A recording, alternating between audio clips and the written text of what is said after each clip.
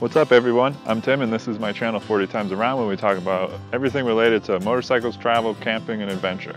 Today we're going to talk about the difference between maps and GPS and which one I think is better. So stay tuned.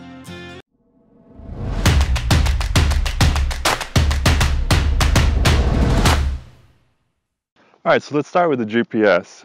One of the advantages of a GPS is the whole set it and forget it kind of thing. You can just start in the morning, plot out your route, have the whole thing set for you, and then just relax, enjoy the ride. You don't have to think about stopping to read a map or remembering that you have to take a left turn in 30 miles or whatever the case may be. It's just that set it and forget it, relax and enjoy the ride set up with this.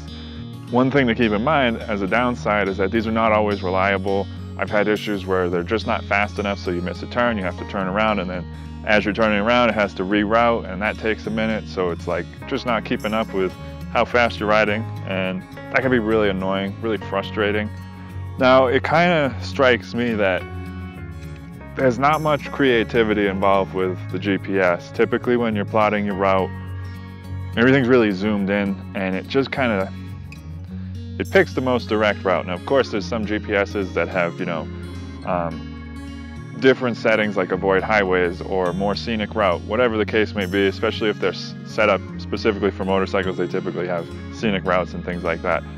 You can avoid highways, tolls, but there isn't a ton of creativity with this. Turn it on, you set your location, and you're off and running.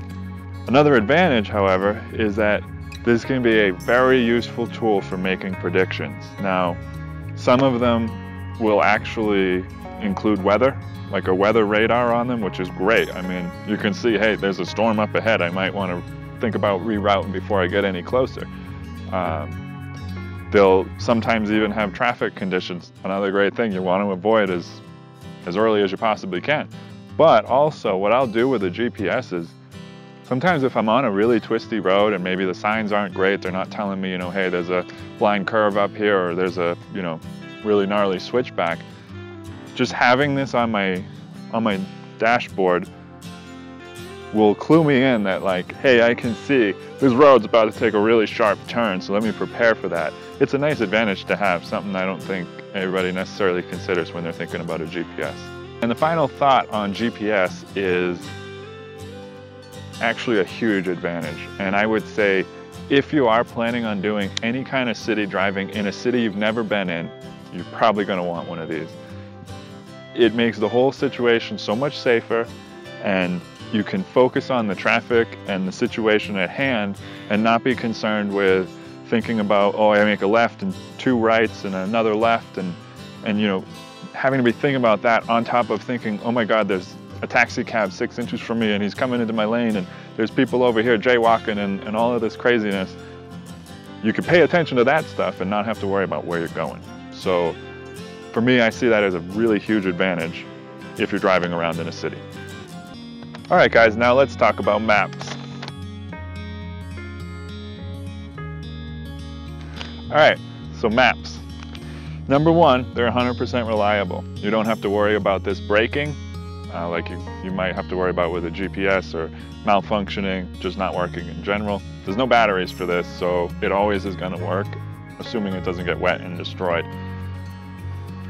Now, also, I find there to be a really big sense of adventure with using maps and navigating on maps. For one, there's a challenging aspect to it. There's some thinking involved, and that to me just adds to the adventure.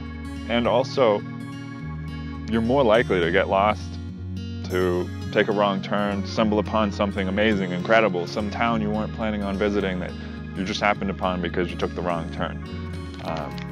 That's a huge advantage in my opinion. It's not always so important to know where you're going. Sometimes it is, but not always. So sometimes you want that extra challenge of, possibly missing your turn, finding something interesting. It's a good advantage. One thing I really like about this is the creativity aspect. Now, when you're looking at a map, it's a lot different than a GPS, where on a GPS you're automatically zoomed in. On a map, you get this whole scope of the area you're in.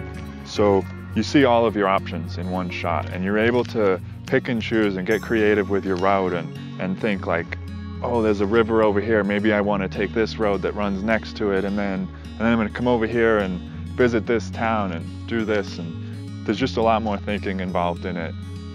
There's a lot more focus on route as opposed to destination. So that's one reason I'm a big fan of maps. However, these can sometimes be frustrating. That is kind of the reverse side of what I just said, that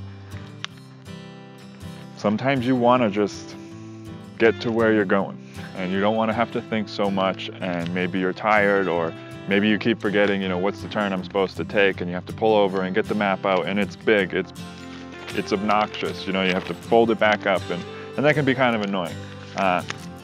Side note, sometimes I will, actually not sometimes, usually I'll have my tank bag on here for long trips, and I'll take just the section of map that I'm working with.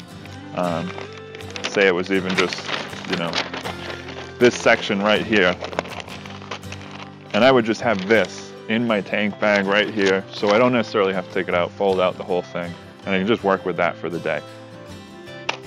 But they can be a little frustrating. There's definitely an aspect of extra work that sometimes you don't always want. Now, another advantage to navigating on maps is that, like I mentioned earlier, you have the entire scope, which is great because you may see something on the map, maybe a couple miles off of what your route is, and realize like, wow, I really want to go see that. Whereas if you're working with a GPS, it's going to just shoot you right past it, and you're not going to know it's there if there isn't a sign for it on the road. So that's a big advantage. You're less likely to miss sights and things, attractions, things you want to see. So that about wraps up the pros and cons of the two.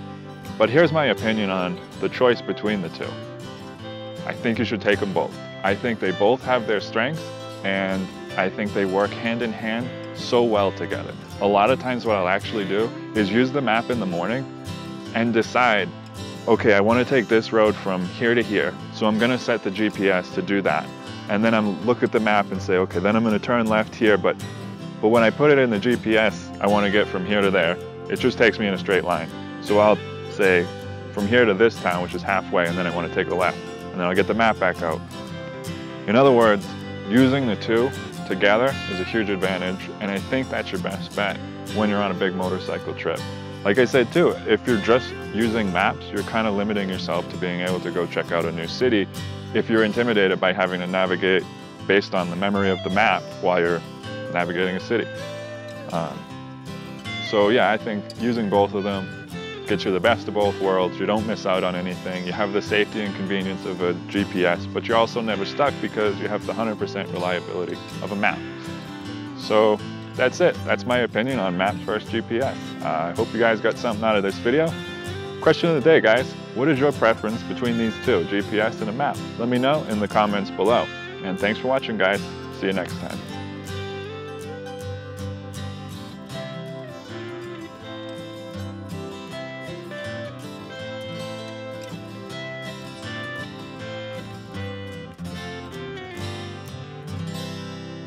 Where the f are we?